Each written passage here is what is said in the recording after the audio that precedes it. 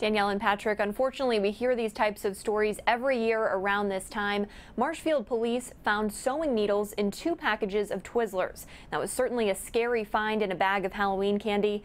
Our Boston affiliate spoke with the grandmother of the child who received the Twizzlers. Carol Keating says thankfully her daughter found the tampered with candy before her grandchild ingested it. Keating says they've lived and trick-or-treated in that area for years and have never had any problems. The Hershey Corporation that makes Twizzlers said that its food safety standards include the use of metal detectors to screen for potential metal objects in any of their products.